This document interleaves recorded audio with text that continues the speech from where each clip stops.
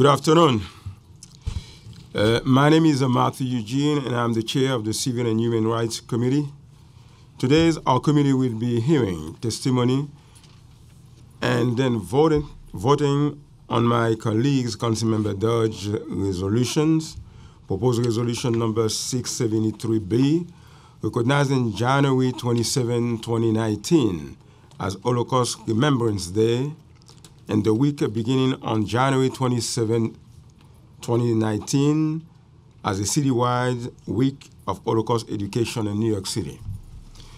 On November 1st, 2005, the United Nations General Assembly adopted a resolution to designate January 27 as International Day of Commemoration and Memory of the Victims of Holocaust.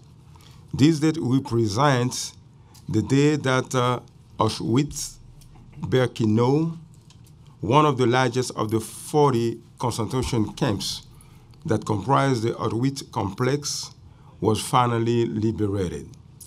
By assigning an International Day of Remembrance, the United Nations aims to reaffirm that Holocaust, which resulted in the murder of 1/3 of the Jewish people, along with countless members of other minorities, will forever be a warning to all people of the dangers of hatred, bigotry, racism, and prejudice.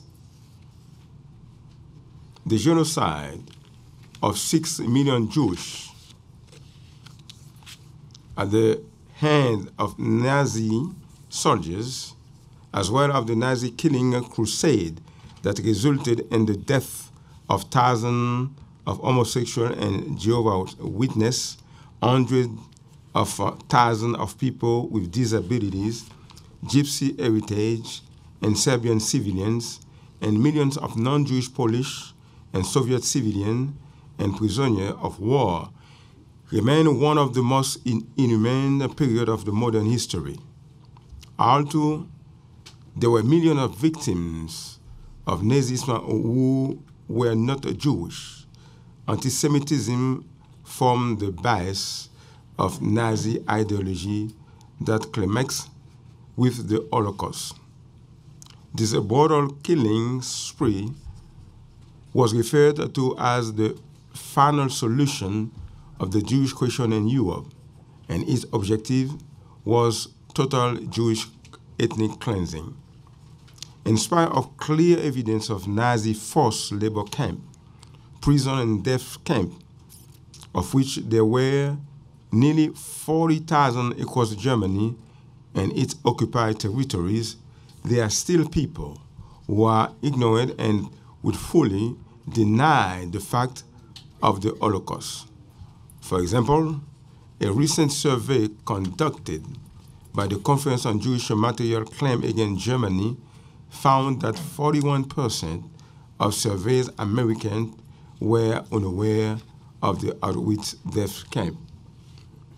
The survey also found that 41% of millennials believe that the Holocaust resulted in the death of less than 2 million Jews, when the figure is more than 6 million, and 22% of millennials surveyed reported that they had not even heard about the Holocaust. These findings are shocking, considering the enormous devastation caused by the Holocaust. However, more shocking are those that choose to deny or downplay the genocide. According to the Southern Poverty Law Center, Holocaust deniers, who sometimes refer to themselves as historical revisionists, deny the effect of the Holocaust in a number of ways. Some deny the existence of death camps and gas chambers, while others say that the casualties were caused by disease, poverty, or general war, rather than a targeted anti-Semitic Nazi assault. This group rely on anti-Semitic stereotypes and hatred, which mirror the attitudes that led the groundwork for the Holocaust.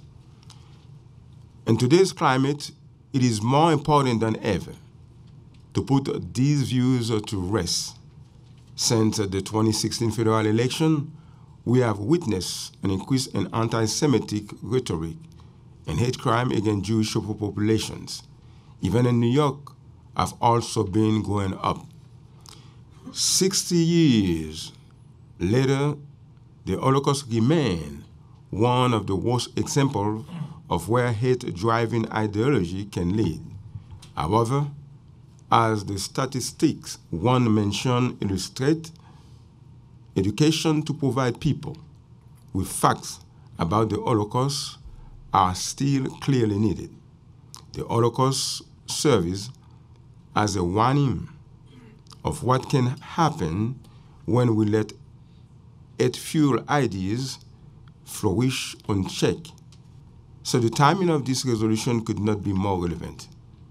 And I want to commend my colleague, Councilmember Dodge, for introducing this very important resolution, and I strongly encourage the members of the committee to vote yes on passing Resolution 673B.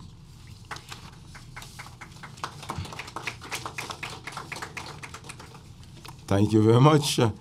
And all those applause are for Councilmember Dodge.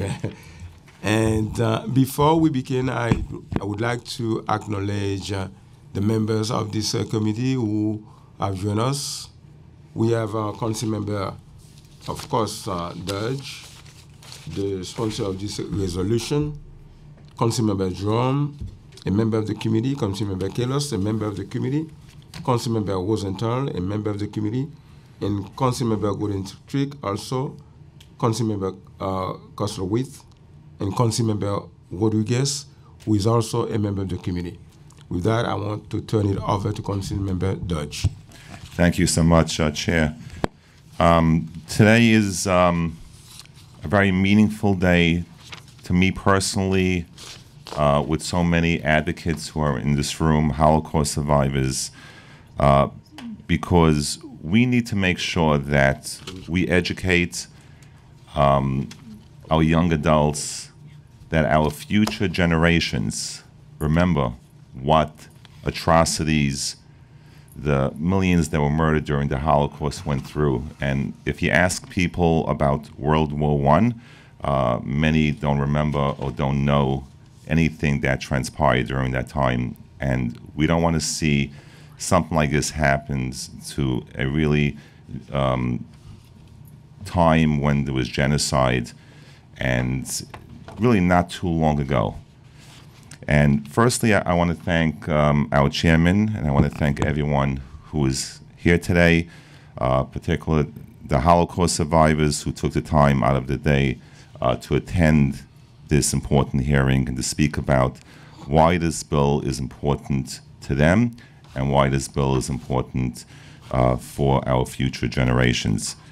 I also want to thank my colleagues who are co-sponsors of this resolution, Council members Fernando Cabrera, Costa Constantinidis, Councilmember Barry Grudenchik, Councilmember Rafael Espinal, Councilmember Ben Kalos, Councilmember Karen Koslowitz, Councilmember Helen Rosenthal, Councilmember Vanessa Gibson, and of course our chair, Councilmember Matthew Eugene. Growing up as the son of Holocaust survivors, it was ingrained in my identity that my parents have lived through unimaginable horrors. Although, like many survivors, they didn't often talk about specifics, their experiences during the war impacted my brothers and my childhood.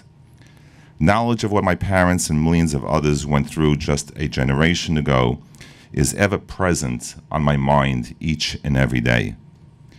It is extremely personal endeavor of mine to ensure that our children, our grandchildren, and the future generations never forget what happened during the Holocaust. We all know the saying, those who do not learn history are doomed to repeat it. As far as I'm concerned, true words were never spoken.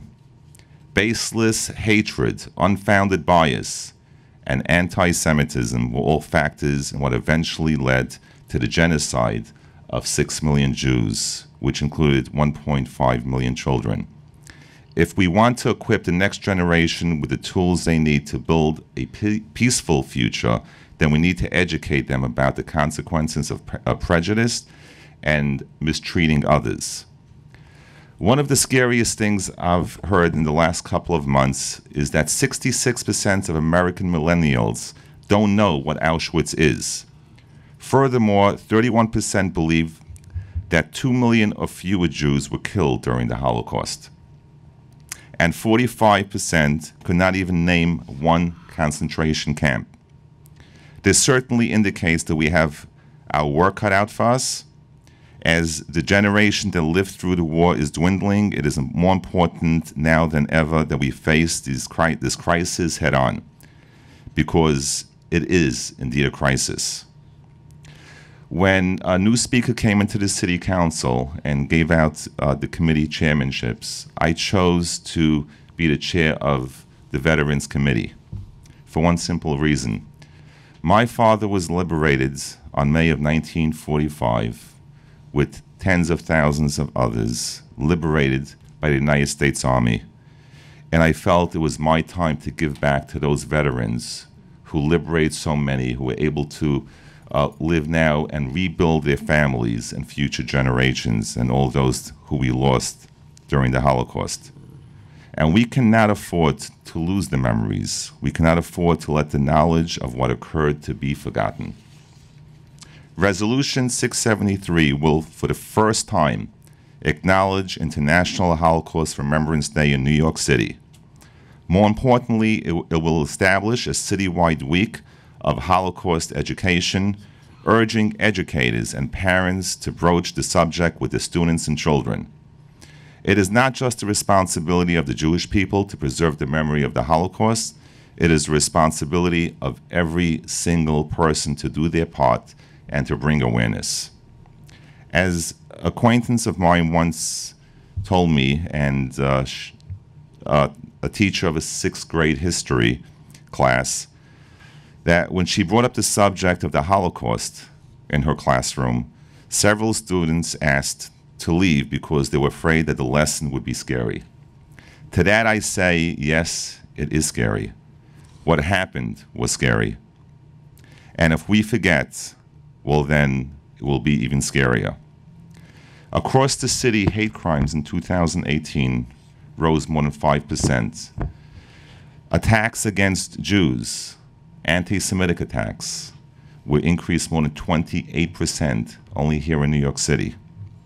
And it's important for us to educate and to let our young adults know that when a swastika is scrawled, what the meaning of that swastika is, how it impacts a person, how it impacts a Holocaust survivor, and how it impacts an entire community. I will just end off by saying that my father told me of a story that when he was walking towards the gas chambers in Auschwitz, and my father survived 3 concentration camps, and he saw this young individual who was probably about his age, about 15 years old, crying hysterical. So my father walked over to him and put his arms around that individual, who happened to be a Gentile. And the person looked at my father and says that, I don't believe in God. I never believed in God. And at least the people that I'm walking with, they will be going to the world to come after they get exterminated. I have nothing to look forward to because I never had faith and I never believed in the Almighty.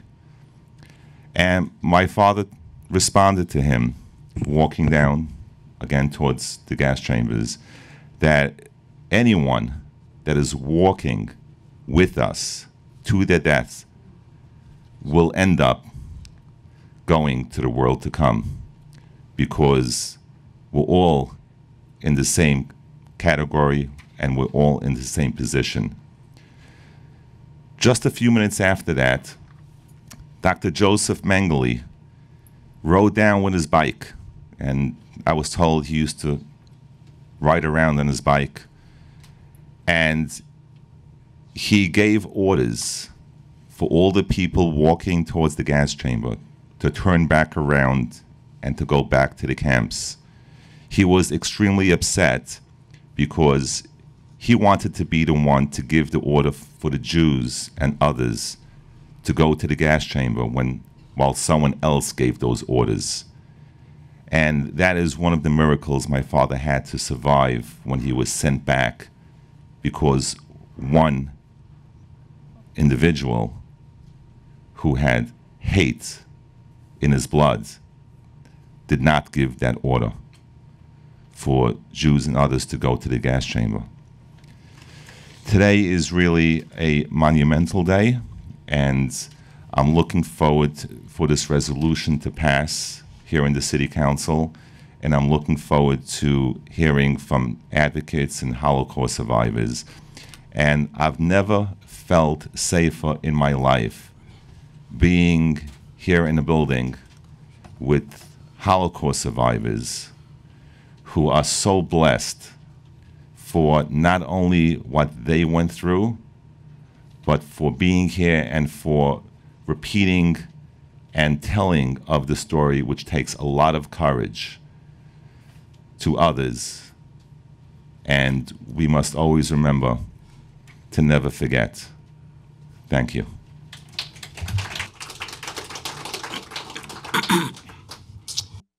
Thank you very much, Councilmember Dodge, for this inspiring and very touching and vibrant comments. Now we're going to, before we pass to the vote, I just want to capitalize on what you said about the veterans. And I had the privilege also to be the chairman of veterans. And yes, and I discovered, I heard before the importance of the veterans, what they have done. But when I was the chairman of veterans, I discovered the importance and the sacrifices also made by American soldiers for the world. And I remember when I was living in Europe, everywhere I used to go to, the people over there, they used to give praise and show they are very grateful to American soldiers and also the coalition, because they liberated in Europe, and also they changed the path of the history of the world. And I think that this is very important that we in New York City, we do remember what they have done, especially, when they liberated Europe and also have the Jewish people. Before we move forward, I would like to call to Councilmember Gudensic for very a brief statement. remarks. Yes, thank you, Mr. Chairman, and thank you all. Thank you to my colleague Chaim Deutsch for introducing this resolution, and thank you especially to the survivors who are here today, yet again, to bear witness in the greatest city on earth to the monstrous evil that was the Holocaust. I am not on this committee, but I am here today to remember 6 million of my brothers and sisters, including nearly my entire family, who were murdered in the Holocaust. I'm here to be their voice. I am here to be a voice against this monstrous evil. I am here to speak for those whose voices were silenced. And I am here to stand up to those who deny the Holocaust. But mostly I'm here to say never again. We have seen a disturbing rise in anti-Semitic bias crimes across our nation, and with a rise, of course, in all hate crimes. Some have said that we need to forgive and forget, and some outright deny the Holocaust.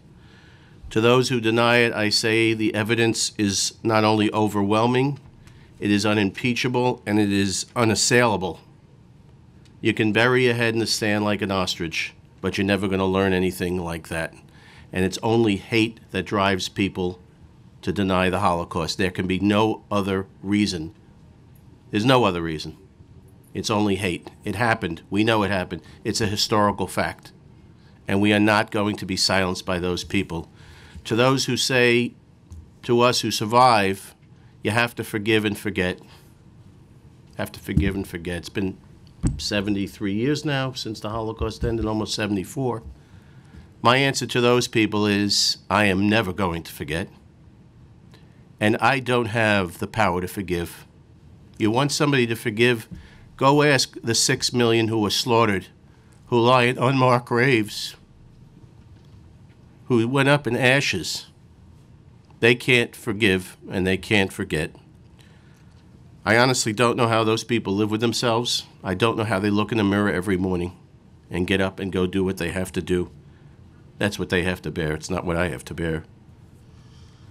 In closing, I want to urge all my colleagues who are on this committee to vote yes on this resolution. I want to thank my friend Chaim Deutsch for bringing it forward. I look forward to voting for it next week at our stated meeting.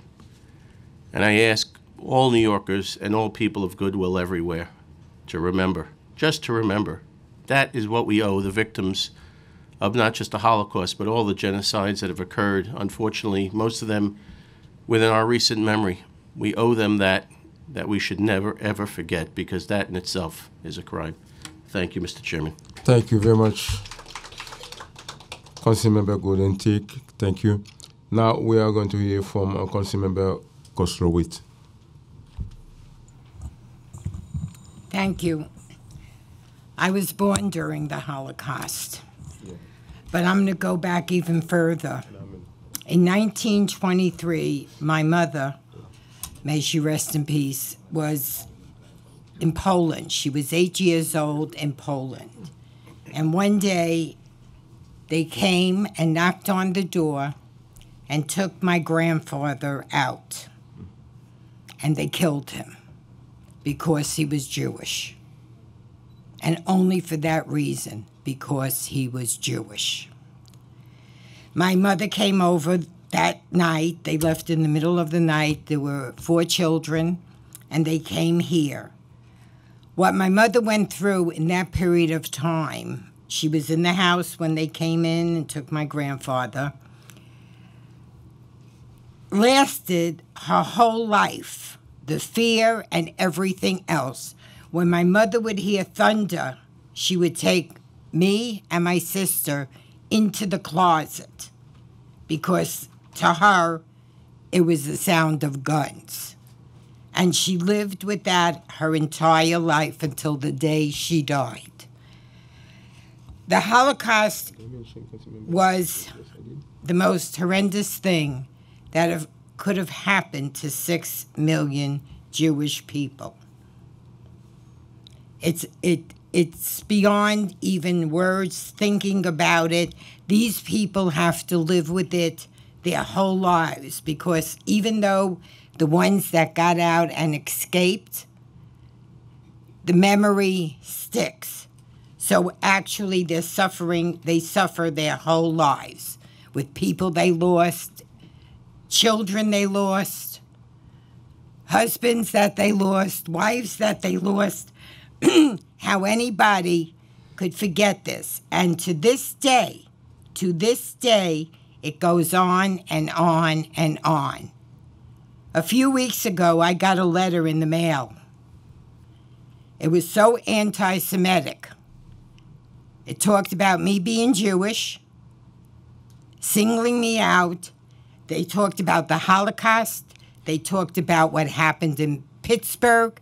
And in the letter, they said, not enough people died in the Holocaust.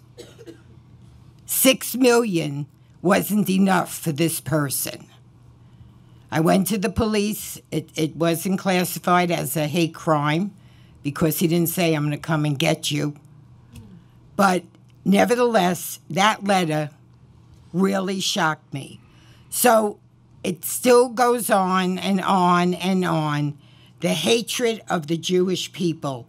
What I don't understand is why. You know, we live in a very diverse city, and amongst us, we live with all different religions, races, and to this day, why does someone have to be so mean? And I'm not the only one that got the letter. I'm sure hundreds of people get letters every day condemning the Holocaust, the people that were killed, not enough people. He mentioned Pittsburgh. It's beyond belief. I mean, we've had so many killings in different cities in our own country of people that will walk into a church and just blast away people. Someone that went into a synagogue in Pittsburgh and shot people for no reason at all. People cannot forget. Senator Manny Gold, who has passed on for quite a few years, he was a state senator. He introduced legislation that children should be taught about the Holocaust in schools. The legislation passed, but I'm not so sure that it is being taught in schools. We have to teach our children about the Holocaust and many other tragedies that happened to other people, other religions. They have to understand. Otherwise, they just grow up and know nothing about it. And that's why today we are confronted with people that say the Holocaust never happened. Not so many people were killed. They were. And we miss the ones that are not with us today. So, to me, to Councilmember Deutsch, for introducing this legislation, I think it is a wonderful, wonderful thing. Thank you. Thank you very much, Councilmember Kosrow-With. Now I'm going to call on the clerk to proceed to the vote. William Martin, Committee Clerk. Roll call vote, Committee on Civil and Human Rights. Resolution 673B. Chair Eugene. I vote aye. Drum. Permission to explain my vote? Thank Yes. you. Yes, this is a very emotional piece of legislation, one that affects me deeply. Some people may know a few of the people here on the panel of the elected officials were instrumental, along with myself, in creating a Holocaust Center at Queensborough Community College, and I was fortunate to serve on the board of that while we built that center. That center stands as a monument to those who died, the 6 million Jews who died, but also as a reminder to all of the students who attend that campus that the Holocaust was real. And I'm very proud of having been on the board. I want to thank Councilmember Deutsch for his work on passing this resolution. It's really important that we continue to remind people about what happened during the Second World War. I also represent the district where the final Nazi living in the United States was just deported, and it took years and years to get him out of Jackson Heights. And he passed away just a few days ago as well in Germany. I admonish those who would deny the Holocaust, and as a former New York City public school teacher, I am aware that the state curriculum mandate on the Holocaust be taught, and I agree with Councilmember Koslowitz that it is not taught, and more needs to be done. And so a resolution like this is very, very important, that we continue to acknowledge the fact that the Holocaust happened. I want to be added to the list of co-sponsors, please, on this legislation, and I want to end by highlighting just the paragraph that Councilmember Eugene spoke about before also, which says, the genocide of 6 million Jewish people at the hands of Nazi soldiers, as well as the Nazi killing crusade that resulted in the deaths of thousands of homosexuals and Jehovah's Witnesses, hundreds of thousands of people with disabilities, those from Roma heritage, and Serbian civilians, and millions of non-Jewish Polish and Soviet civilians and prisoners of wars remains one of the most inhumane periods in modern history. Although there were millions of victims of Nazism who were not Jewish, anti-Semitism, repeat, anti-Semitism formed the basis of Nazi ideology that climaxed with the Holocaust. And so we must always remember that. And in these times where we see Nazism raising its head again in various parts of this country, having a resolution pass is vitally important. Let me just add one little last note as well. When the liberation happened after World War II, at the end of World War II, and as a member of the LGBT community, LGBT folks were kept remained detained even after others were liberated, because it was still considered to be against the law in Germany, and it was taken many years after that to change those laws. And so I also feel that personal identification with the Holocaust as a LGBT, as a gay man as well. So I thank you, Councilmember Deutsch, for introducing this resolution and support it fully. I have to leave to go to an Education Committee hearing, and that's the only reason I'm going to leave a little early today as well. But thank you. Thank you very much, Councilmember Jerome. Kalos. Permission to explain my vote?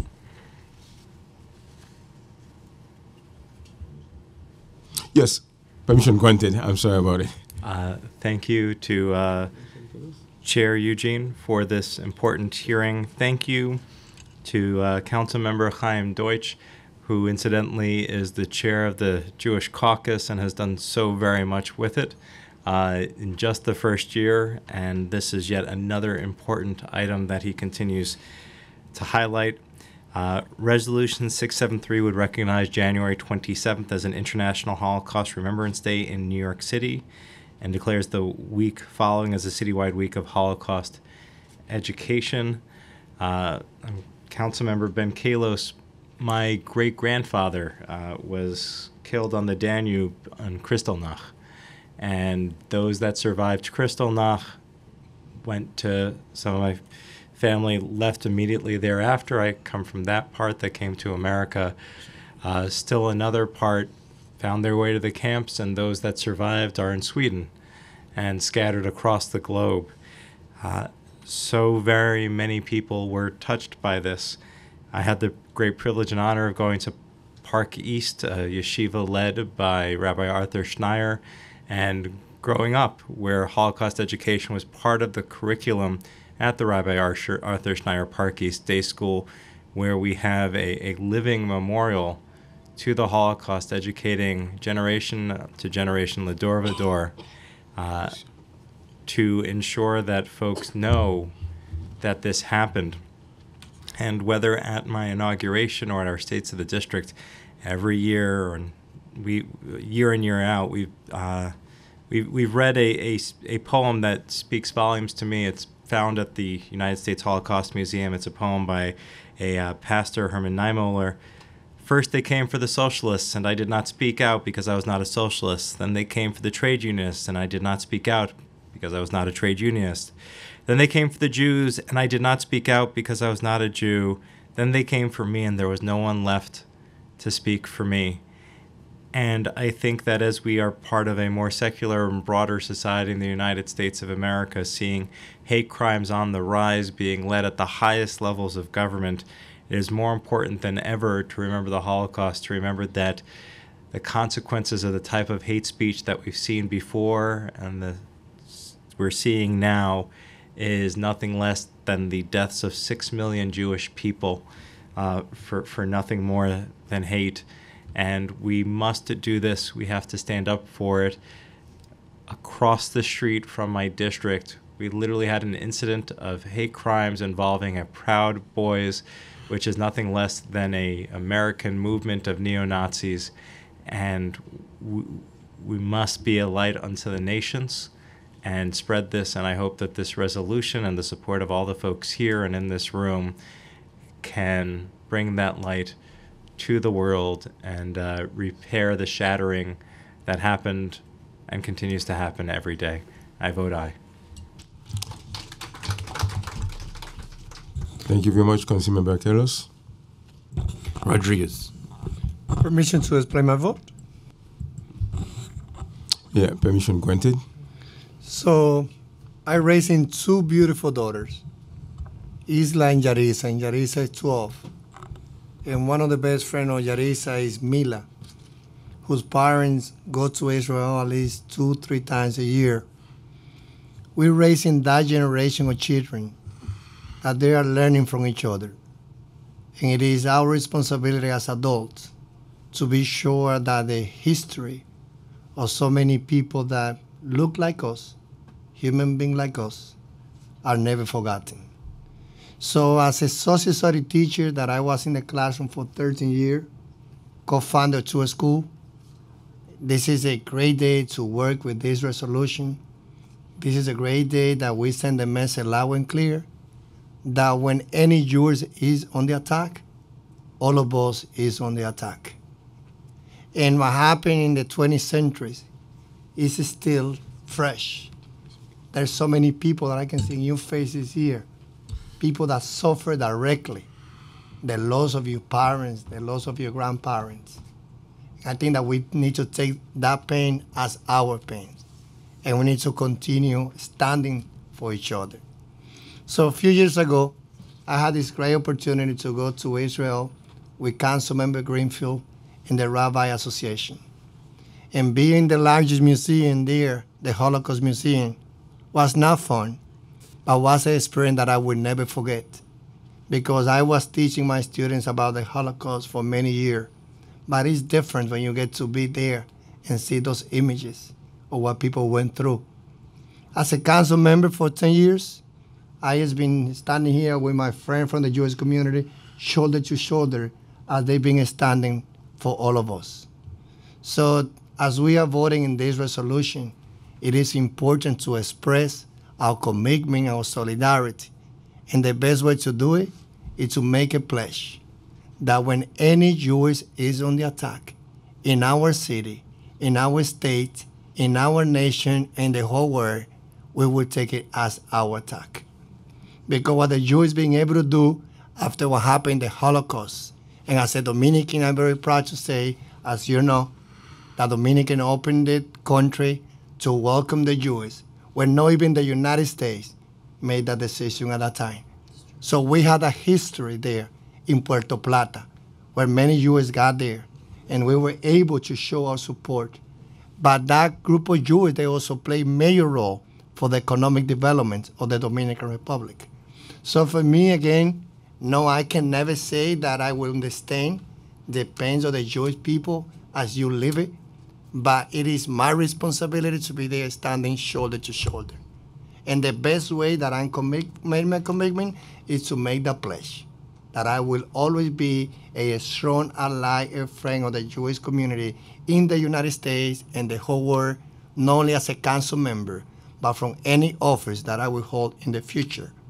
The second piece, my commitment is, I represent Yeshiva University and the Nego Y.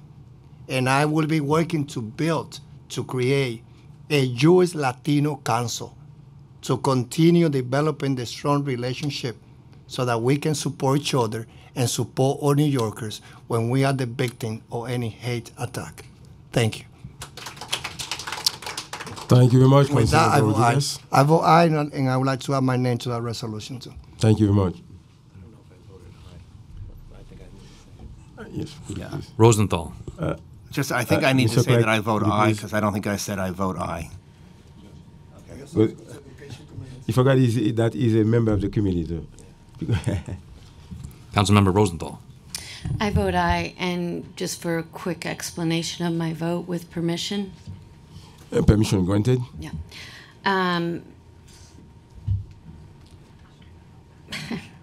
I often have a lot to say, as those who know me, but this time there are no words. So I vote aye. I'm grateful to my colleagues for spearheading this. So thank you so much, Councilmember Deutsch. Thank you, Councilmember Eugene, for this hearing. Thank you. Thank you very much, Councilmember Rosenthal. Thank you. By a vote of 5 in the affirmative, 0 in the negative, and no abstentions, the resolution has been adopted by the committee. Thank you very much. Now, we're going to hear from Councilmember Dodge again. Thank you, Chair. And firstly, I want to thank my colleagues for this unanimous vote, important vote. And we're also passing this historical bill here in the city of New York. And before I get into that, I just want to say that January 27th is National Holocaust Remembrance. And here in New York City, January 27th will be Holocaust Remembrance Day, officially here in New York City for the first time ever. And in addition to that, will be Holocaust Education Week. So I will be going with my colleagues in different areas throughout the city during that week into schools, and preferably middle schools and high schools, speaking about the Holocaust. And I will also be viewing films throughout my district. And the first film will be Schindler's List. It's going to be a free movie for young adults. That's information will be spread out throughout the school system here in New York. And everyone is invited to come, because now is a time when we need to let people know and continue to build upon this. And something very historical will be happening this month in the City Council. And I'm proud to say that working with my colleague, Councilmember Mark Levine, we have introduced the bill in the City Council to have a new office in the mayor's office to go out to schools from K through 12 and to teach about hate crimes. So this brand new office will be, you will have educators who will be going out to schools K through 12 and teaching about hate crimes throughout the city of New York. And I'm looking forward that we had a hearing on this bill, and I'm looking forward for this bill to pass this month.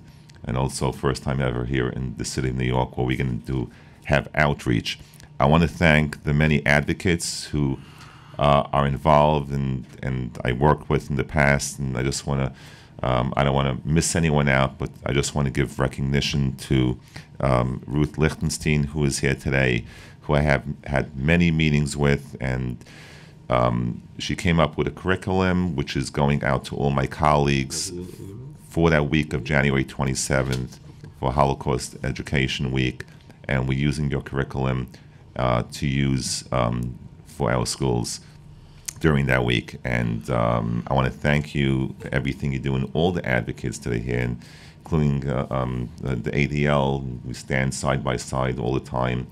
And I see many of my constituents, Bella Gubenko, who does unbelievable work in southern Brooklyn, and so many others that I'm not going to start mentioning because I'm going to miss out. But I just want to thank my colleagues, because without the partnership of the members in the City Council, we wouldn't be able to accomplish or get this far. And finally, I want to thank our Speaker, Corey Johnson. He is the leader here in the City Council. Without his support, none of this would have happened. So I really want to give him a shout out and say thank you, Speaker, for being who you are and for your sensitivity towards all communities. And you are really special to me because of your leadership, millions of memories will never be forgotten. So at this time, I'm looking forward to giving this over back to the chair and hearing from the Holocaust survivors. Just to let you know, everything here today is being recorded, so it could always be viewed later on. And people are watching live right now on their screen on TV. So whatever you say is going to be public. And I'm looking forward of taking your experience and what you're bringing us today and passing that message on for years to come. Thank you. Thank you very much, Councilmember Dodge. before we call the first panel, I just want to take the opportunity to commend you again, to thank you, Councilmember Dodge, for this wonderful resolution. Very important. Thank you very much. And I want to take the opportunity also to commend and advocate and my colleagues also, all of you for your courage and your resilience and for willing to come to share with us your experience and your suffering as people. And again, I want you to know that we in New York City, we stand with you. We have been there with you, and we will continue to stand with the Jewish community, because no people should go through what you have been through before, during the Holocaust. Thank you very much. Now, let us call the first panel.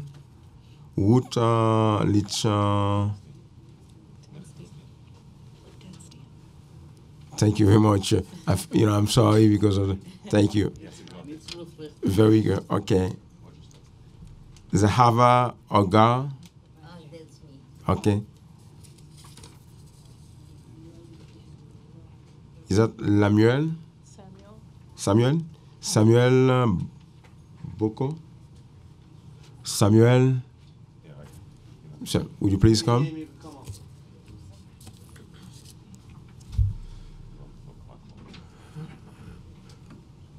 Let me see the second panel.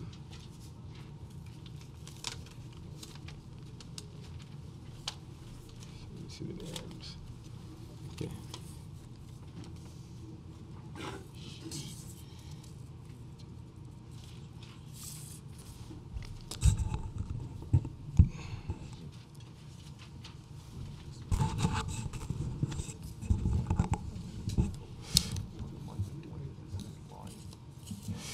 Thank you very much. Would you please state your name for the record, and you can start anytime.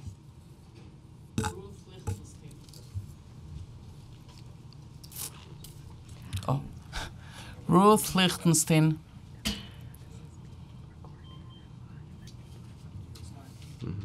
Can start?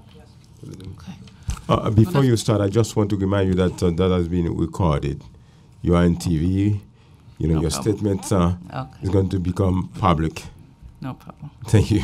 Good afternoon. Thank you for inviting me. Thank you, Councilman Member Chaim Deutsch, for your crucial and very important initiative. Let me introduce myself. I was about 7 years old when the Eichmann trial began in Jerusalem, Israel. One day, during the course of the trial, I heard a knock on the door. There stood Leon.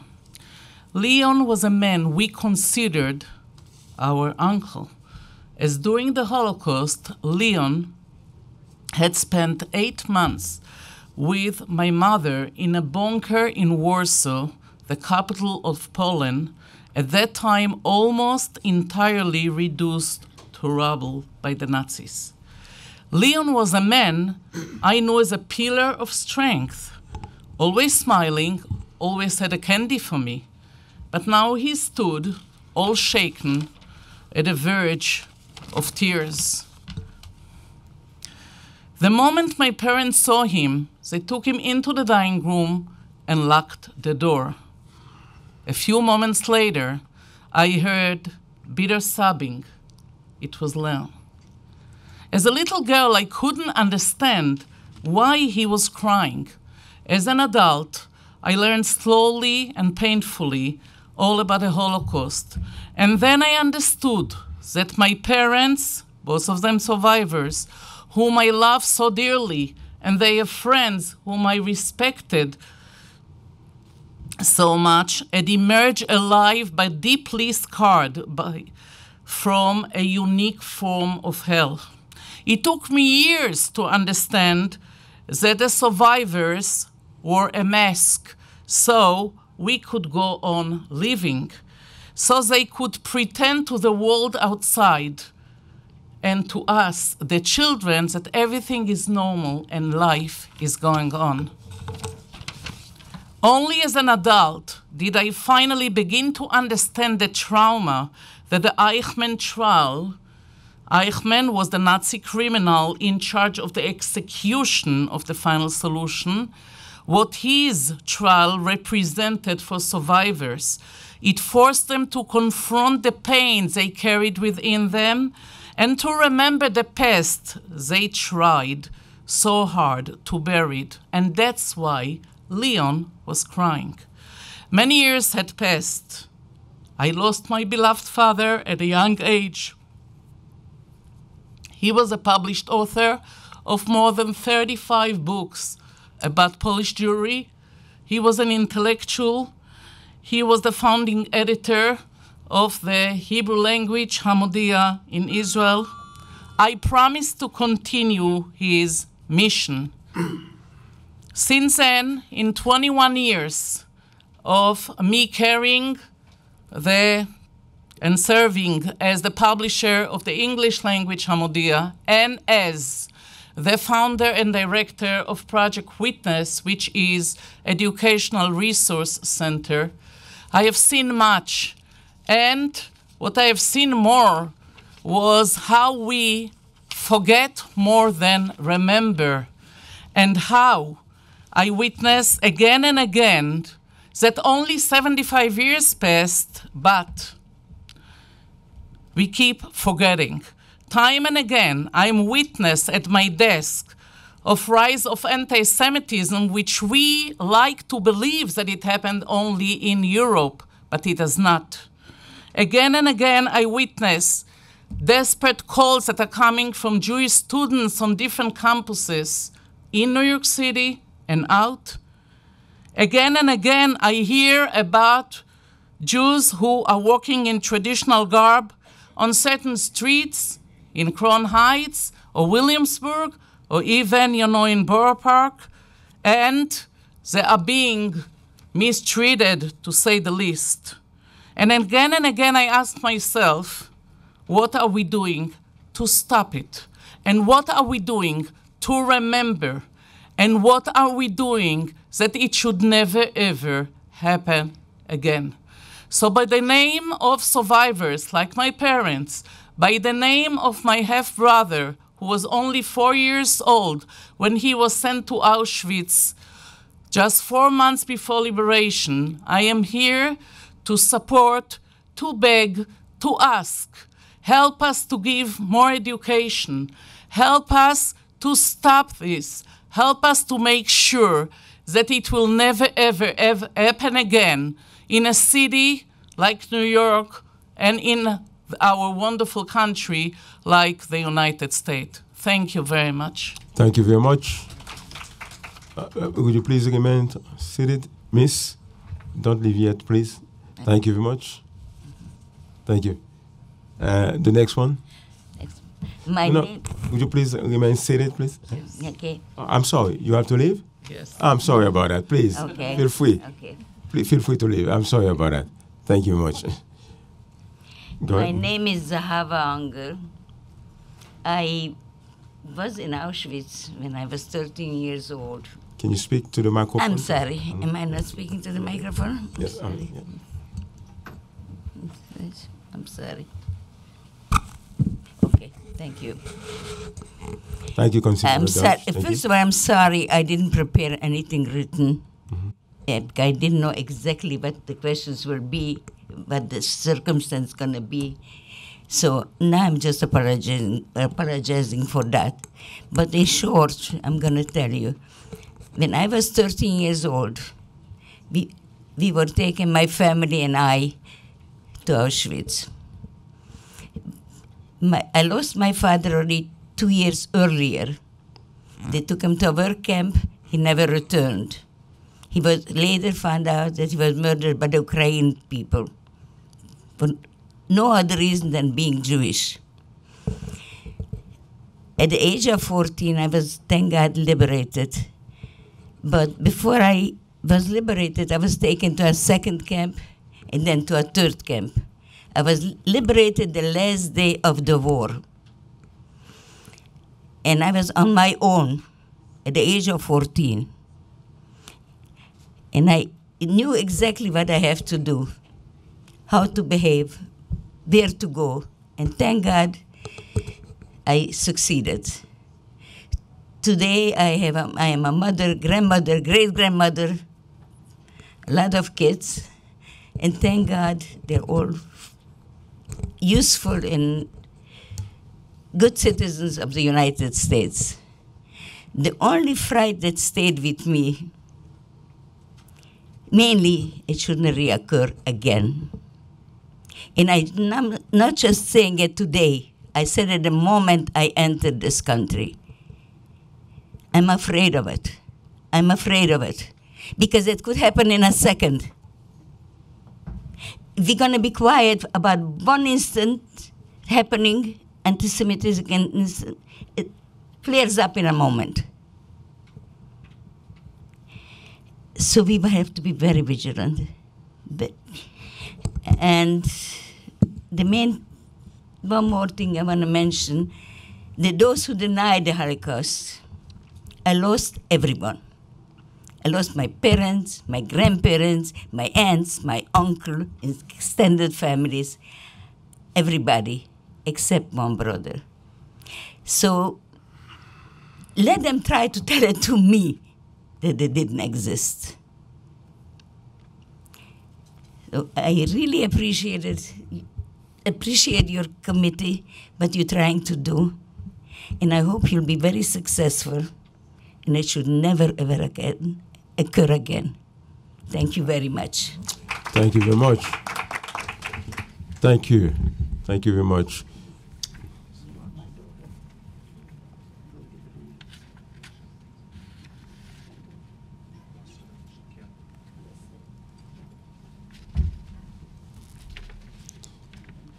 Would you please state your name, sir, for the record? My name is Samuel Baikov.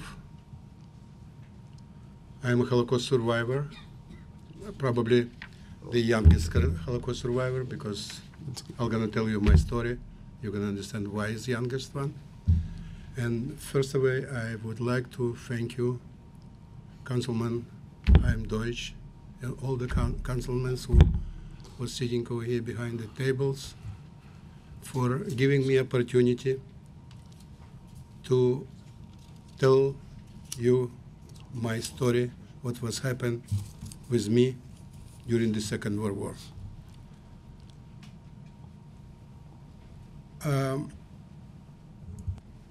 I would like,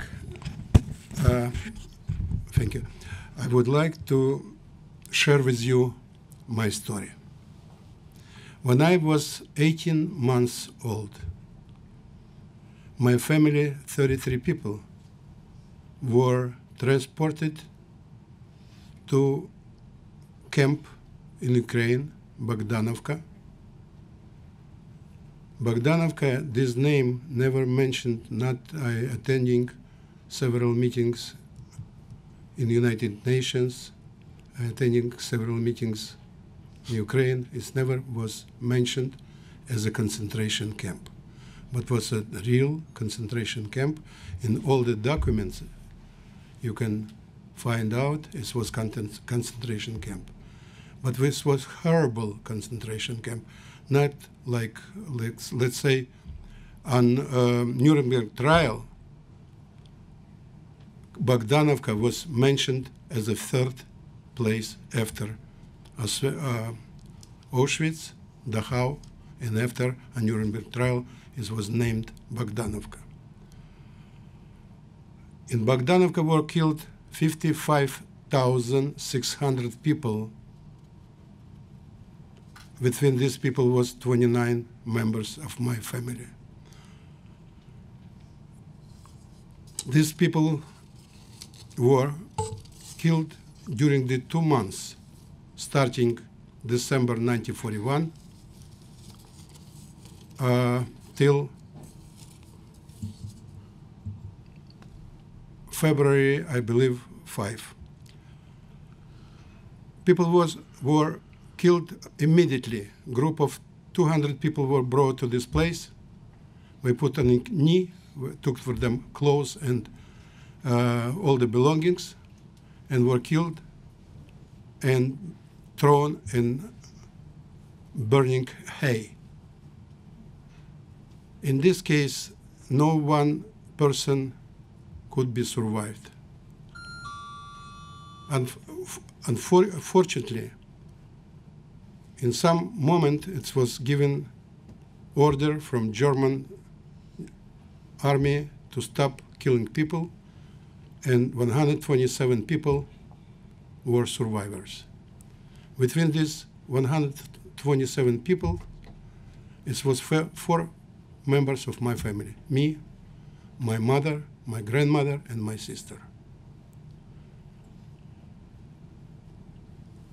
Like was mentioned before over here, like Chaim Deutsch said, council member, he said it was forbidden story to talk about that.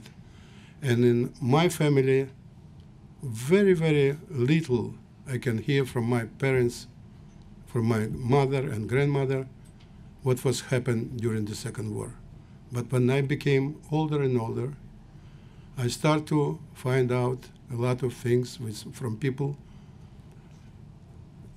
stories about Second World War, about ghettos, about concentration camps. And I came to a conclusion, and I can say today, in this particular moment, my dream came true. I can sit and express my feelings, express my story in front of people who is the same nationality as me. I am Jewish person, and all these 56,400 people who were killed, it was pure Jews. Because let's say we're talking about in Kiev, Babi Yar. It was killed a lot of people, but within Jewish, it was all kind of different people. It was people mentally disturbed. It was people, gypsies, Ukrainian people, and particular in Bogdanovka, only people were killed and burned for one particular reason, because we were Jew. Only. This story is always was bothering me, and I decide to dedicate my life to be a messenger to people, because with God willing, I was survived when I was only 4 years old. And God probably decided to make from me a messenger who can deliver to people this massacre, what was happened, these terrible, horrible moments, what I'm not remember, but my sister, my mother, my grandmother saw with their eyes, like all the close people from their family were murdered. What I can tell you about, I did myself. I'm not belong to no organizations. I belong to organizations, but I do on my own. First, what I did, I have strong feeling like education. It's a very important moment for people who came through Holocaust, who understand like nobody else, like this supposed to be never happen again. And my family gave a monument as a present, as a donation to, as was mentioned about Kingsborough College, and we wrote over there a plaque which says, for 6 million Jews were killed during the Second World War. I traveled to Ukraine. I found that place. I found it Bogdanovka. And I came over there, and I decided over there to put a monument too. But fortunately, one of survivor who lived in Israel, he put over there a monument. And I was staying and looking at the monument, and I said, what I can do for these people who were killed over here, because it's only ash you can find over there. You cannot find even bones of these people. And I decided to plant over there memorial park for 127 who were survivors, and we put over there 127 trees in a memory of everyone who were killed.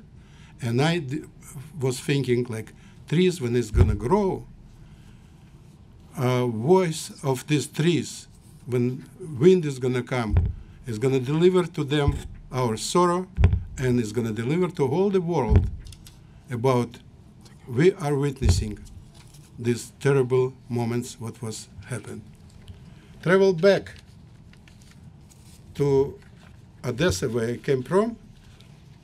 I decided to put a monument, which is, I would like to present to you some picture in Odessa. This is monument that we put in Kingsborough College.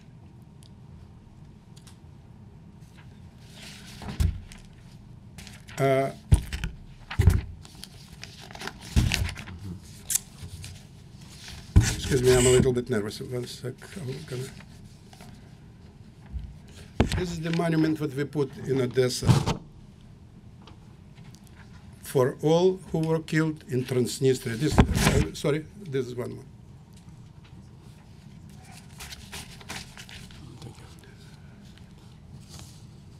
With, I would like to mention to you something.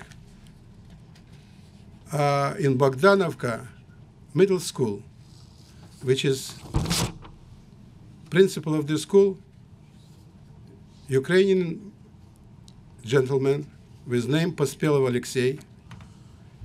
He is doing such a tremendous job to keeping this memorial, which is, I mentioned to you, with 127 trees, make memorial, keeping clean, nice.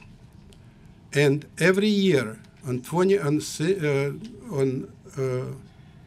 January of 27th, in school we make meetings about National Holocaust Day, International Holocaust Day.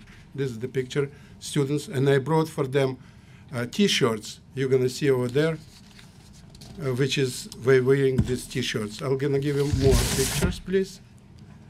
And even winter time, they send me right now, winter time, pictures, which is we taking care about our memorial. This is two. This is, and that. Even children, like 5, 6 years old, helped us to plant the trees. Thank you. If somebody interested, you can see these pictures, please. And this is one more. We put over there. Thank you. Mm-hmm. We put over there. You can see.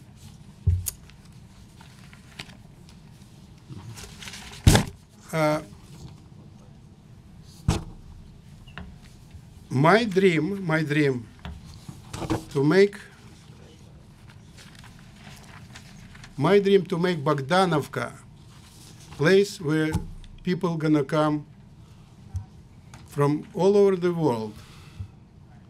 When people gonna come to observe this place, and where people can stay and think about these innocent lost lives in Bogdanovka.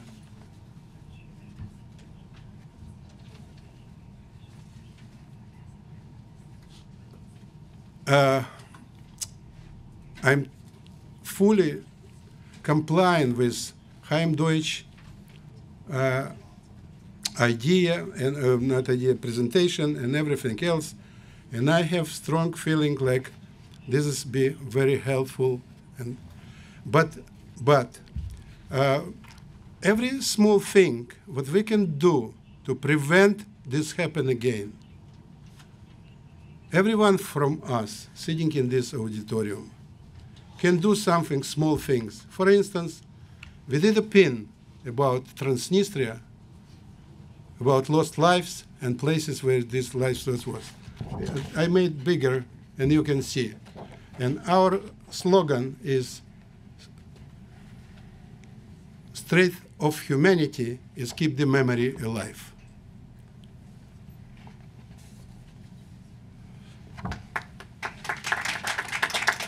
But if you're gonna give me a few minutes more, I'll gonna say something else.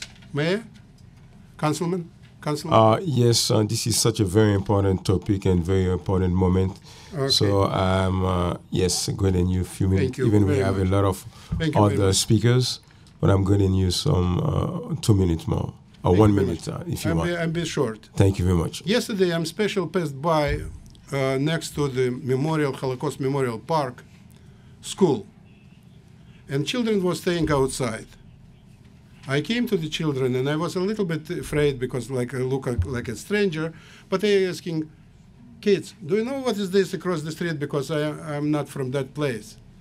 Nobody could answer me. This school is number of the school. It's District 21. It's called Bay Academy School. I asked 4 people. After I came to another 4 people, 4 children, and I asked them, we make like this, and they said, no, we don't know nothing about. I traveled again, and I asked, only 2 girls says, this is Holocaust. This is a Holocaust memorial. I said, do you know something about Holocaust? They said, no, we don't know. I looked in internet, and I see school mission. And I believe every school in their mission, they should put, like they said over here, very nice phrases, like bring people to generation standards. One of the standard generation, it should be standard to help to not to happen this again in the world. And I can say, who's our future? Our future, it's our children. We're gonna build future. We have to teach them how to build the future. We have to tell our children to not to forget these horrible and terrible times which was happened.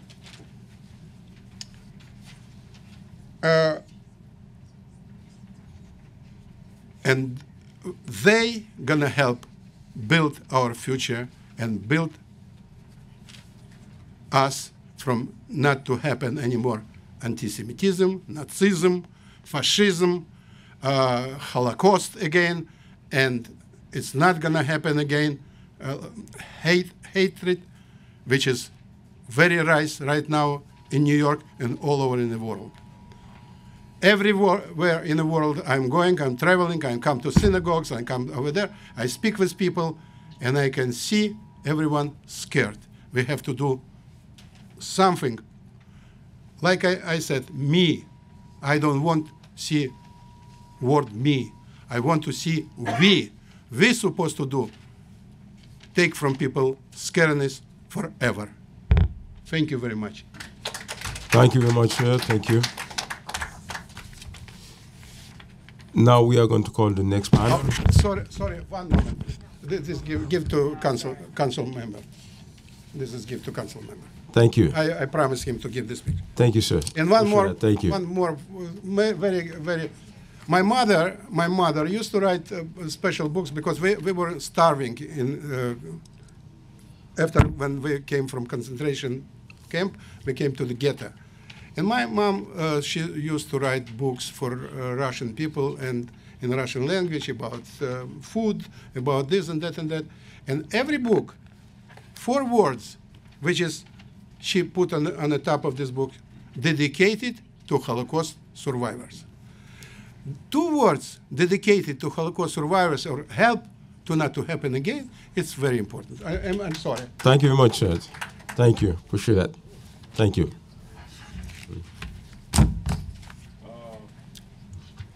May I? Yes, you may, sir. Now I'm going to call the next panel. Before I do that, I want to acknowledge that we have been joined by Councilmember Lander. You want to vote now? Yes, please. Thank you yes, very much. Would you please...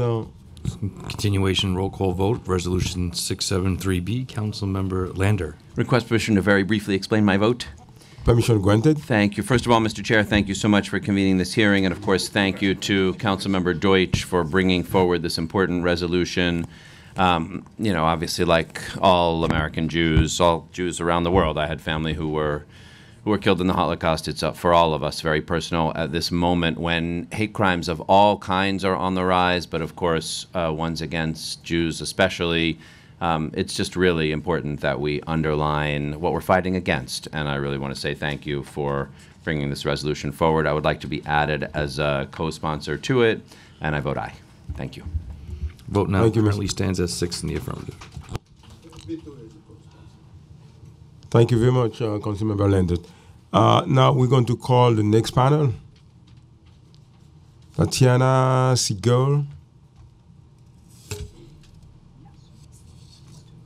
Evander, is it Bernstein?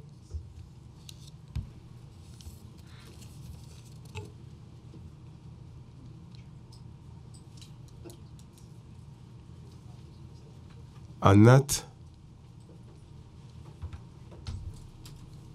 Bavure,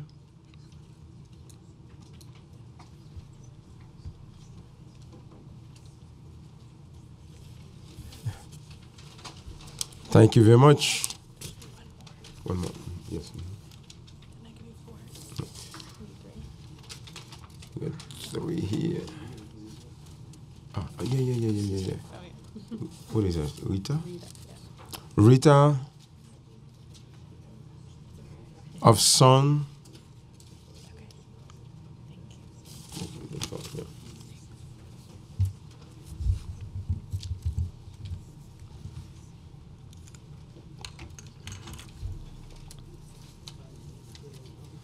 Any one of you can start anytime, but before you start, would you please state your name for the record?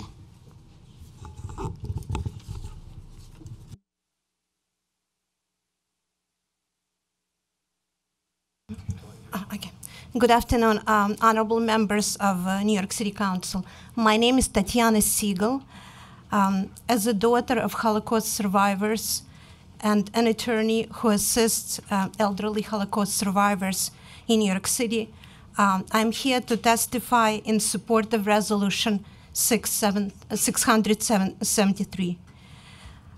Resolution 673 is sponsored by Honorable Chaim Deutsch in order to recognize January 27th as Holocaust Remembrance Day, and the week beginning on January 27th as a citywide week on Holocaust education in New York City. First of all, Resolution 673 is analogous to the United Nations General Assembly Resolution 60-7, which passed in November of 2005. The United Nations resolution came after a special session which was held earlier that year in January 2005, during which the United Nations General Assembly marked the 60th anniversary of the liberation of the Nazi concentration camps and the end of the Holocaust. My family was forever scarred by the tragedy of the Holocaust. My father is 78 and my mom is 76, respectively. So my family experienced the Holocaust in Ukraine when German army invaded the Soviet Union on June 22nd, 1941. My mom was just 1 month old. I'm sorry, Miss. I'm going to step out because I got another public hearing going on at the same time. It will take me only a few minutes. Councilmember Dodge will take over for me. All right? Okay, sure. Thank you so much. All right. I'll be back right away. Thanks. May I continue? Yes. Okay. So as I was saying, my mom, who is 77 years old right now, and she can't be here. She's disabled, so I'm here in her place to tell her story and the story of my family. My mom was one month old at that time. They resided in Odessa, Ukraine. My baby mom, my grandmother, and my great-grandmother managed to evacuate from Odessa, Ukraine, to Uzbekistan. However, my great-grandfather and his other 2 adult children stayed in Khmelnytsky, Ukraine, and they perished there. The town was occupied by the German army from July 1941 to March 1944. On November 4th, 1941, 5,300 Jewish residents of the town and surrounding villages were shot by the Nazi. A ghetto was formed on December 14th, 1941, where all surviving Jewish residents had to resettle and were subject to forced labor. They were subsequently killed in the fall of 1942. More than 9,500 Jews were killed in the town in total. As a result, my mom became an orphan during World War II because her mom died during the hardships of evacuation, and her father died at the front line fighting the Nazis. My other relatives on my maternal side perished in Lvov, Ukraine, the city which experienced horrific pogroms in 1941 and mass shootings by the Nazi and their collaborators. Right now, as an elder law attorney, I assist many Holocaust survivors in New York City with healthcare and home care issues, as well as public benefits and housing concerns. While working as a temporary staff attorney in New York Legal Assistance Group, NYLAG, in 2016 and 2018, I helped many Holocaust survivors with preparation of advance directives and claims conference forms. When I met them in their homes, in self-help community centers, and in Jewish community centers, I learned about their stories of survival and hardships during World War II. For example, one elderly client in Brooklyn told me that she was born in Belgium in 1933. Her parents were killed by the Nazis, and she was saved by nuns, Catholic nuns, who took her, and she stayed in the monastery until she turned 13 years old. Then a Jewish organization transported her with other orphans to the United States. She went to high school in Manhattan, and later she married and had 2 children. As an attorney from NYLAG, I prepared a healthcare proxy and power of attorney for her, for this client, so that her adult daughter could assist her by going to the bank and dealing with her finances on her behalf. My NYLAG colleagues and I have heard many moving stories of survival from elderly Holocaust survivors in New York City. These survivors came from Poland, Moldova, Belarus, Ukraine, France, Belgium, Romania, and other European countries. Nonprofit organizations such as NYLAG, Self-Help Community Services, JAZA, UGA Federation have assisted thousands of elderly Holocaust survivors in New York City. Due to the efforts of social workers and lawyers from Self-Help Community Services, many Holocaust survivors have home care assistance from Claims Conference, which helps them to stay in their homes with dignity and respect they deserve. NYLAG also has Holocaust Compensation Assistance Project, which provides free legal assistance to Holocaust survivors in the areas of compensation and restitution. Elie Wiesel, a Nobel Prize winner and Holocaust survivor from Romania, once said, "How do we mourn for 6 million people who died?" And he responded, "They left us without a trace, and we are their trace. As children of Holocaust survivors, we have a duty to remember and to never forget. We have a duty to educate our children and others about the genocide and mass murder.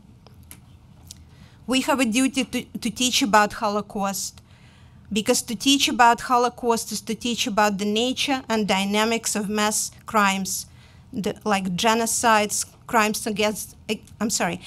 against humanity, and war crimes." In addition, I would like to add that just on this Monday, President Trump signed into law bipartisan legislation named for the late Holocaust survivor and Nobel Prize winner Elie Wiesel. The Elie Wiesel Genocide and Atrocities Prevention Act aims to improve the United States response to emerging or potential genocides. And this legislation was passed final votes last month in the Senate and in the House of Representatives. In conclusion, I encourage the members of the committee to support Resolution 673. And I hope that once this resolution is passed, the New York City Department of Education, in partnership with the United States Holocaust Memorial Museum, will develop the age-appropriate curriculum about the Holocaust, incorporating such important and moving works as The Diary of Anne Frank and the novels by Elie Wiesel. Thank you.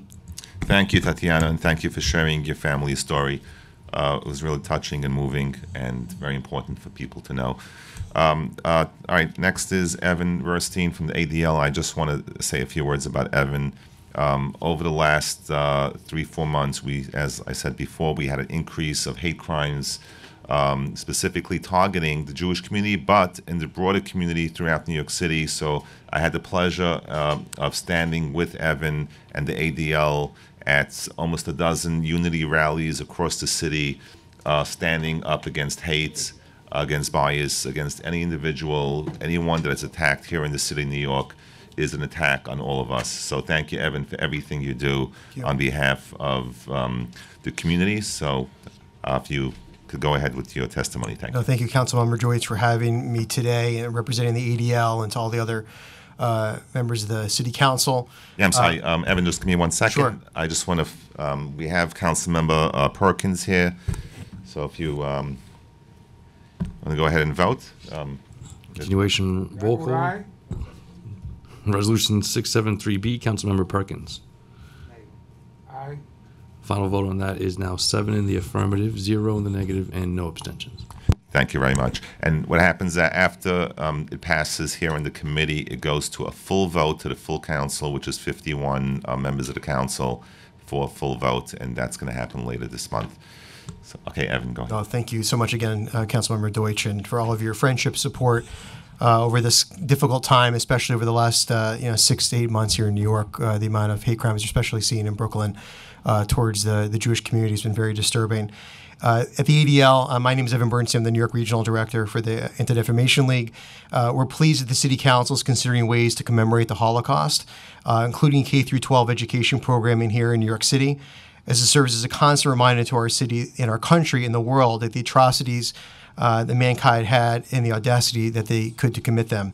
More importantly, a full week of Holocaust education would squarely fall in line with the ADL's mission and values of stopping the defamation of the Jewish people and securing justice and fair treatment for all, particularly those of inclusion and respect, in the hopes that eventually all citizens in our city and country will establish relationships held by the fabric of those values without labels to separate them. You know, as the numbers I know were mentioned in some of your opening remarks by the Claims Conference, studies that have been done, I think it's shocking that 31% of Americans believe, based on polling, that only 2 million or less died in the Holocaust. 66% don't know that what Auschwitz is, and 22% of millennials had never heard of the Holocaust. Clearly, there is a need for education.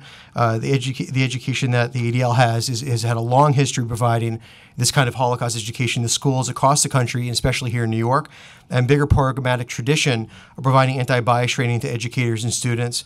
And you can count on us as an ally, as I've said to you in private, and now I'm saying publicly. And if this important resolution Resolution 673 passes, we want to be much a part of this as possible.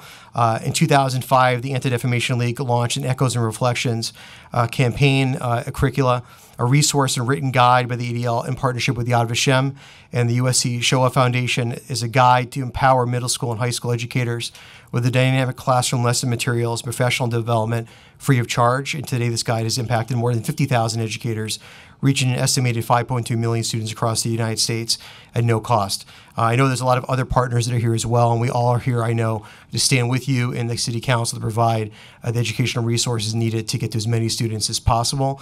Personally, in the Holocaust, my family was in Denmark, and thank God for righteous Christians that were able to protect my family through the Holocaust, and I know so many did not have that, but this is something that's near and dear to me, near and dear to our organization, and again, I can't thank you enough for your support of this and how necessary Holocaust education is at this moment in time. Thank you. Thank you very much, and thank you for that shout out to mention the righteous Christian. And I just want to mention that we have someone here, Svetlana Gobenko, who just planted a tree in the Holocaust memorial in Sheepshead Bay for those the righteous amongst the nation who helped those Holocaust survivors and hid them during the Holocaust and put their lives in the line and at risk. So thank you very much for your partnership, and it's only with the partnership of organizations, individuals such as yourself, that we can get the message out and remember that Holocaust for future generations. So thank you, Evan, for everything that you do. So now I'd like to ask Rita, on behalf of the Museum of Jewish Heritage. Oh, okay, so whatever. you could go. Okay. Okay, so Anat, you go first. Thank you. Hi, good afternoon. Thank you so much for having me. My name is Anat Barber, and I am the professional at UJA Federation of New York who has the privilege of leading our community initiative for Holocaust survivors, through which last year alone UJA cared for nearly 10,000 survivors living in the New York City, Long Island, and Westchester areas. And I also have the privilege of being the granddaughter of 4 Holocaust survivors, including one of the oldest living survivors of Schindler's List, which you mentioned you plan to screen next week or 2 weeks from now. Through our programming, we support socialization programs that relieve the crippling isolation that many survivors experience. We provide individualized support from specially trained social workers, emergency cash assistance, legal aid that was referred to by others here. And we wrap survivors really in the warm embrace of community and assure them that they're not alone. UJA applauds the leadership of the City Council for its continued investment in Holocaust survivors through the Elie Wiesel Holocaust Survivor Initiative, through which many of our nonprofit partners receive funding to provide these services to Holocaust survivors. And a refrain we hear time and again from the clients who we serve is that when they pass away, they worry not only that their own stories will be forgotten, but that the stories that they hold of their loved ones and family members who did not survive will perish with them. And our compassionate providers of care, our social workers and our attorneys, always ensure our clients that those memories, as they share them with the professionals, will live on. But we must widen the circle of responsibility of those who will transmit the survivor stories beyond those direct service providers to the broader New York City community. We have the profound distinction of living amongst the last generation of Holocaust survivors, about 40,000 of whom live in our area, and we must ensure that their legacy lives on and bear the sacred responsibility to never forget what happens. We hope to see Resolution 673B to fruition to accomplish this sacred goal. And I'm here today to advocate on behalf of establishing January 27th as a New York City-wide Holocaust Memorial Day and the week of the 27th as Holocaust Education Week. As was mentioned by others, the resolution holds a sense of urgency and timeliness. The urgency is real, the ignorance is growing, as was mentioned. Many don't even know what the word Auschwitz signifies or what it means, and it's shocking and horrifying. By establishing this Holocaust Memorial Day and Education Week, we will be providing the platform for schools, organizations, politicians, and others to join in honoring the memory of those who perished and preserving the stories of all, those who survived and those who perished. As the population of survivors wanes, we have a unique responsibility to pay tribute to them and amplify their voices in a meaningful way. Creating an official Holocaust Memorial Day and Education Week in New York City will allow us to do just that. January 27th, the day when Auschwitz was liberated, represents the physical transition from imprisonment of so many to their freedom. It's only fitting that this be the day that we offer the symbolic freedom of knowing that their stories will not perish with them. UJA Federation again thanks the City Council, Representative Deutsch, for taking up this important resolution and for its continued support and compassion for this vulnerable population, and we look forward to partnering with you on helping make this a reality. Thank you. Thank you, Anat, and thanks to UJA Federation for everything that they do. Go to Rita. Yes, thank you. Good afternoon. Thank you so much. My name is Rita Yosefson, and I am the Deputy Chief of Staff at the Museum of Jewish Heritage, a living memorial to the Holocaust in Battery Park City. We are New York's Holocaust Memorial Museum and the third largest Holocaust museum in the world. Our mission is to educate diverse audiences about Jewish life before, during, and after the Holocaust. We wholeheartedly support this resolution recognizing January 27th, 2019 as Holocaust Remembrance Day and the week beginning on January 27th as a citywide week of Holocaust education in New York City. Each year we serve more than 60,000 students who visit the museum. And this year we launched New York's Holocaust Curriculum, a series of lesson plans and educational resources that we developed with the support of the New York City Department of Education. With the curriculum, we are poised to reach an even greater number of students throughout the boroughs in their own classrooms. In our public program offerings, Holocaust remembrance and education are inextricably linked. There are particular moments in the year when we invite our greater community to gather, remember, and learn. One such moment is International Holocaust Remembrance Day, which is observed on January 27th, the date of the liberation of Auschwitz, as we discussed. The United Nations designates a particular theme for contemplation and action each year. This year's theme is Holocaust Remembrance, Demand and Defend Your Human Rights. In response to this theme, the museum will offer programs that encourage public audiences to consider the lessons of the past and their relevance to our shared future. January 27th begins a week of Holocaust education at the museum.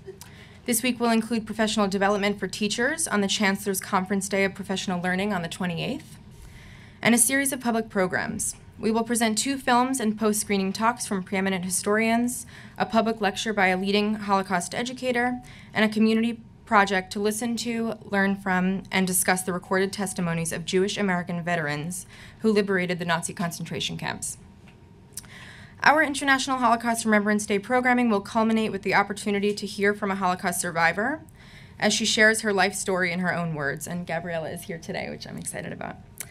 At the museum, we have found that testimony is often what gets through to visitors, communicating the lived experience of history and allowing people to make human connections. During this week of Holocaust education, museum admission is free to all, and I should also mention that New York City public school students and educators, they're always welcome and it's always free for them. We invite our community to light candles, spend time in our memorial garden, and engage in conversation about the legacies we all carry. The international nature of commemoration on January 27 communicates that Holocaust remembrance and education are global responsibilities. The connectedness of our modern world and the diversity of our local communities makes this commemoration uniquely meaningful. The museum wholly supports this resolution and remains committed to providing a space where all New Yorkers can gather to learn and remember. Thank you so much. Thank you very much.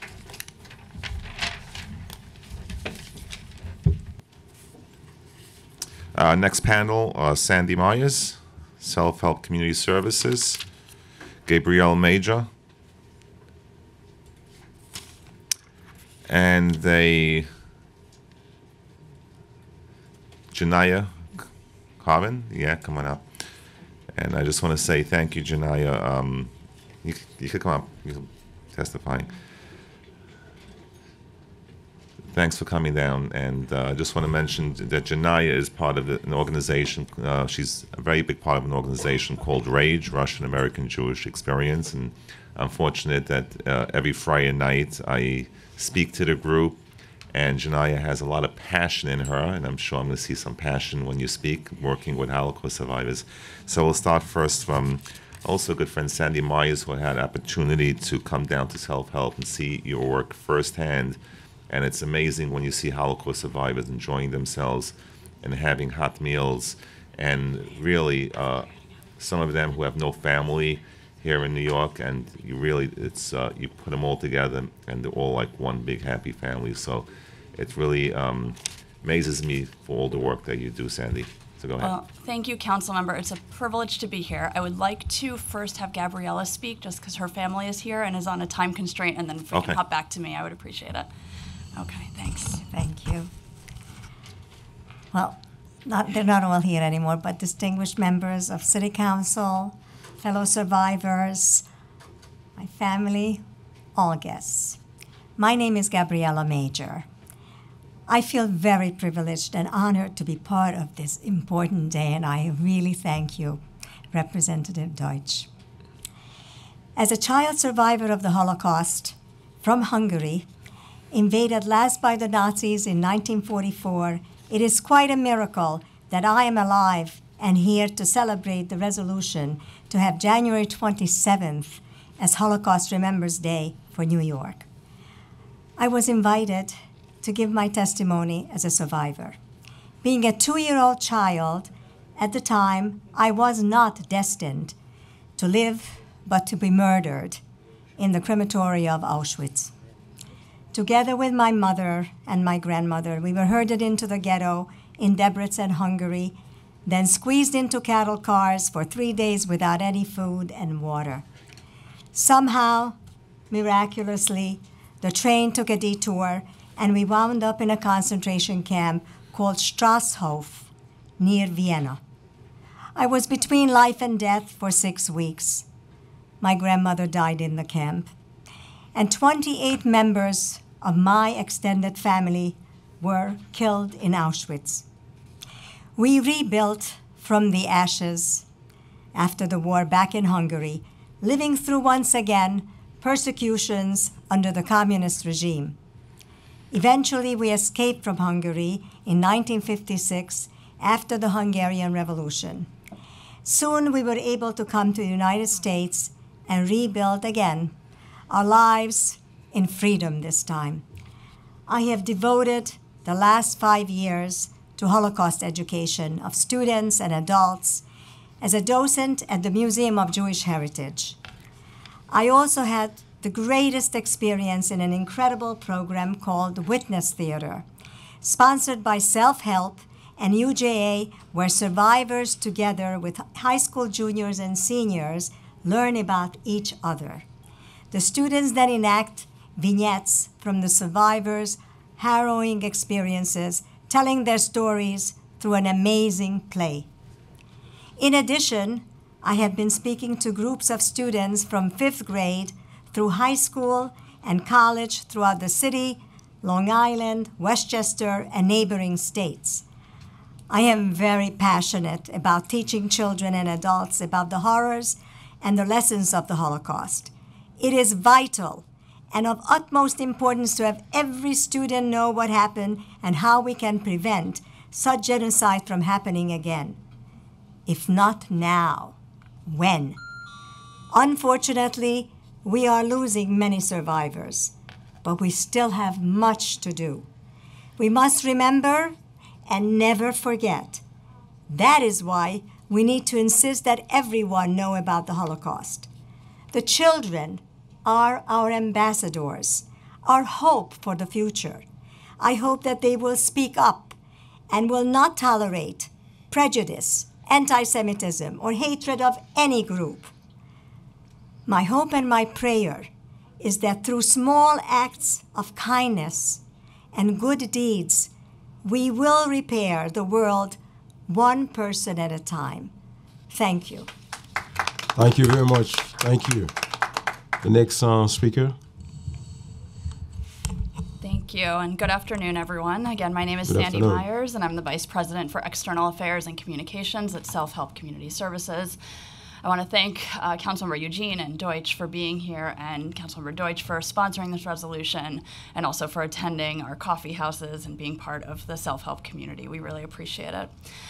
So Self-Help's commitment is to serve as the last surviving relative to every remaining Holocaust survivor, and we're honored to be the largest provider of services to this community in North America and touch the lives of about 4,500 survivors annually through our case management, social work services, our socialization events that Councilmember Deutsch referenced, and home care services that enable them to age in their homes and communities. Our commitment to serving this population extends beyond services as well as to educating the next generation so that never again remains true, and we continue to pass these lessons on. As Gabriella mentioned, one of the programs that we're thrilled to be running since 2012 is Witness Theater. which pairs together high school students with Holocaust survivors for a year-long drama therapy program by which they are able to talk about their history, and it culminates with a public performance whereby the students reenact key moments of the survivors' lives with them together on stage. This is a transformative experience for both the survivors as well as the students who have the opportunity to learn about history and to bring history to life. What's really special for us that helps us further this educational objective and why we're so thrilled to be part of this hearing today is that in the last few months we concluded the production of a documentary called Witness Theater, the Film, that documents the process of witness theater and the relationships that are built between the high school students and the survivors, as well as the public performance where we reach larger, diverse audiences, including at the Museum of Jewish Heritage in the last couple of years who have hosted us, as well as public and private schools throughout New York City. And we're working with a distributor to get this film out, working with Menemsha Films, for those of you who are familiar with it. In addition to the film, which we hope will be accessible to audiences soon after we conclude with a few film festivals, we are developing not only a website, but also a study guide that we hope will get into the hands of high school educators in both public and private schools to use together with the film. And the film provides an opportunity to learn about the Holocaust through the stories that we're hearing about of the survivors. We look forward to working with the City Council in Holocaust Education Week by using the film and the trailer, which we encourage everyone to take a look at witnesstheaterthefilm.com. And we're happy to see this resolution move to the full City Council for a vote. Thank you. Thank you very much. Next speaker. Hi, good afternoon. Good afternoon. I'm Janae Kervin. I don't have any title. I'm not some councilman's person. Hi, good afternoon. I'm Janae Good Kervin. afternoon. Firstly, before I begin, I just want to say thank you so much to Councilman Deutsch and everyone here. I'm honestly, as I mentioned before, I'm not anyone major. I have no title attached to my name. In fact, I'm just a regular girl. I live in Great Neck, New York. I just graduated from law school about 2 years ago, Touro Law School. And my passion was to go for elder law and special needs law. A few years ago, I'm going to make this short because I know people have to go, but I'll just give you a little bit of what I want to say today. I'm really nothing major, but a few years ago, I didn't grow up so religious. I didn't grow up with much education about the Holocaust. Admittedly and embarrassingly, I'm going to be honest, I'm one of the recipients, even now, to still be learning about my heritage. Unfortunately, my father passed away 4 years ago, and as I was learning more about my heritage, learning more about Judaism, going to Shabbat dinners in Brooklyn at this wonderful woman, Faye Zackheim's home, I met Councilman Deutsch, and I met so many people that just had such a beauty and love for their heritage, and I just felt so lost about it. I said, what is going on? Why is it me, post-college, young girl? How come no one my age knows about this? And so after I graduated, I graduated 2 years ago, I was at a Shabbaton upstate. It was a weekend away, and Dr. Faye Zackheim actually had someone there, and her mother is a Holocaust survivor. And there was a man, Mr. Leon Goldenberg, that spoke about his mother. And I sat around with other college students, my friends, rage students, people that never grew up with it, that were totally secular. And I felt so lost. I felt so disconnected to my heritage. Here I am, I was keeping Sabbath, I was keeping kosher. I went to Israel on a trip, but I wasn't feeling what it really felt like to be Jewish. And so Leon Goldenberg's mother gets up, and Dr. Zackheim's mother gets up, and I start crying inside. And I said, why is it, God, I don't understand, something's missing in my life. I graduated from law school, I have an MBA, I have an amazing family, amazing people in my life, yet I feel so void in my Jewish heritage, and I'm embarrassed. I'm really embarrassed, and I'm humbly telling you this because I feel like I'm not anything major, but I'm speaking from the person that actually is receiving these type of things, gifts in my life, because I met these people that helped me. So after that weekend, I was so moved. He spoke about his mother and the Holocaust, and I still felt so lost. So it was June time, and Rabbi Lynn, who is the rabbi of Meor group, it's a Polish, they do like Poland trips and Holocaust trips for college students. He was there on that Shabbaton, and he had told everyone, does anyone want to go on a trip? And I was like, honestly, this is from God. I'm gonna raise my hand and do it. So at first I was like, maybe I'll do it, maybe I won't. I'm not working at a law firm. I love community work, so maybe I'll apply. I applied and I got accepted. And the weekend before that, I had met with my dad's sister, who knows a lot about her heritage, and my aunt, my dad's second cousin, who's a genealogist.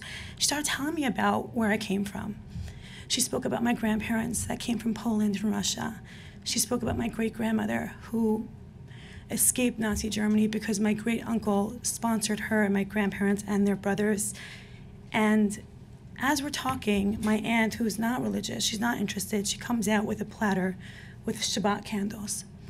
And I say to her, Aunt Barbara, where did you get that from? She's like, these are your great-grandmother's, and she brought them from Poland.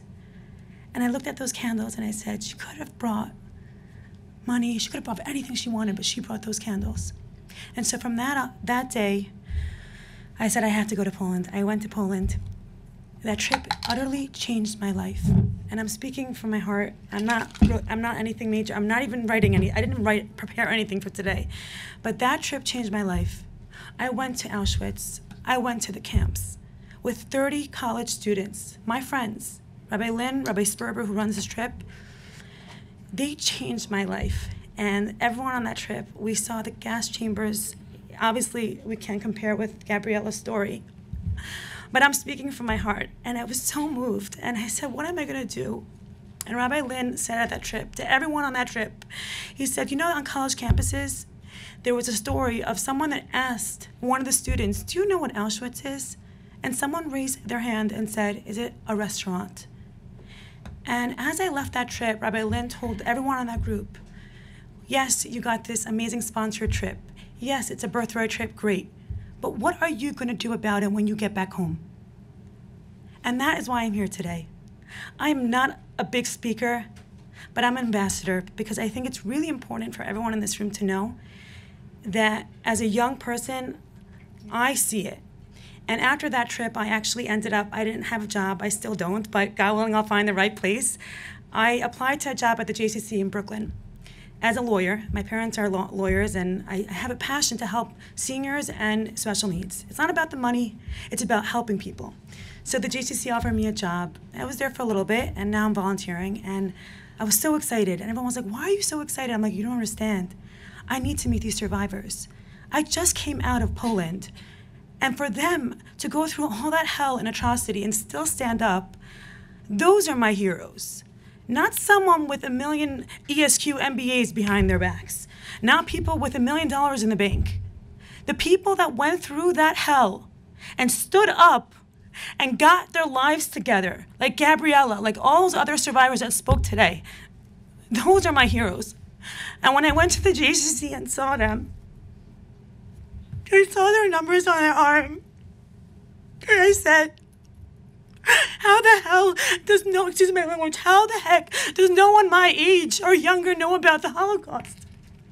And I held their hands and I said, you are my heroes. I'm sorry I'm crying, Councilman, but I had to say this on record because I think that this resolution is super important. And I really hope that everyone in this room, all the councilman people understand that it is so important to recognize where we come from. It is so important to teach the younger generation. It is so important to continue this mission, to educate, to teach, to love, to reach out, to advocate, and to truly make a difference. It is my honor and it's my pleasure. Thank you so much, and thank you. Thank you. Thank you very much. Thank you. You don't have to be sorry. As you said, you are an ambassador. You got a lot to do. And I think that, you have the willing, you have the energy to make a difference in the society right now. And I commend you for your courage also. And one thing that you said is very important. You were frank and honest. You said that you don't know enough about your culture. You are not the only young person to be in this situation. But the great thing, now you take the decision, you say, no, I have to know more and I have to do something. This is great. I commend you for that. Thank you for a touching testimony. Thank now, you so much. Councilmember Deutsch. Yes, I just want to add something, Janaya. And You know, what people don't realize, and something that you don't realize, and I will say that you mentioned all your role models. And what the role models never get to mention, that you don't know, is that they are not your role models. You become our role models. And exactly what you just said is something that we, who you call role models, learn from you. So thank you for coming down today. Thank you. And I did say that you have a lot of passion in you. So I wasn't wrong. You didn't make me, didn't prove me wrong. And I just want to say thank you. And finally, I just want to say we have this, before I give it over to the chair, when my father got his transfer papers out of Mauthausen, first it was Auschwitz, Mauthausen, Gerritskirchen. So I went back to the Yad Vashem. I actually got his original, a copy of his transfer papers. And his prisoner number was 124812. And that is when my father realized that no matter what happens, he will survive the Holocaust, because if you add up those numbers, it equals Chai, 18, and 18 is life, means life. And that's when he knew that he could do whatever he wants. He could sneak in food to others because he will survive, and he had that faith that he will survive. And that is the faith that you have right now, and that is the faith you gave all of us and all the people that are watching now. And your faith will be a lesson for future generations. And so thank you very much. Thank you, Councilman. Thank you, everyone. You guys are awesome. Thank you. Thank you very much to all the members of the panel. Thank you. And I want to take the opportunity also to thank Councilmember Dodge for being so kind to take over the public hearing for me when I went to the Health Committee meeting. Thank you very much. Thank you. Now let me call the next speaker, Avram Herk. He left? Okay. So that... He left also? All right. So since we don't have no more speaker, but I just want to take the opportunity one more time to thank every one of you for your testimonies. It was a very special moment. It was a great moment for the Jewish community. And I thank also for New York City. And I want to take the opportunity also to commend one more time, Councilmember Dodge, for this remarkable resolution. And I'm very proud to be one of the co-sponsors. Thank you very much. With this, the meeting is adjourned.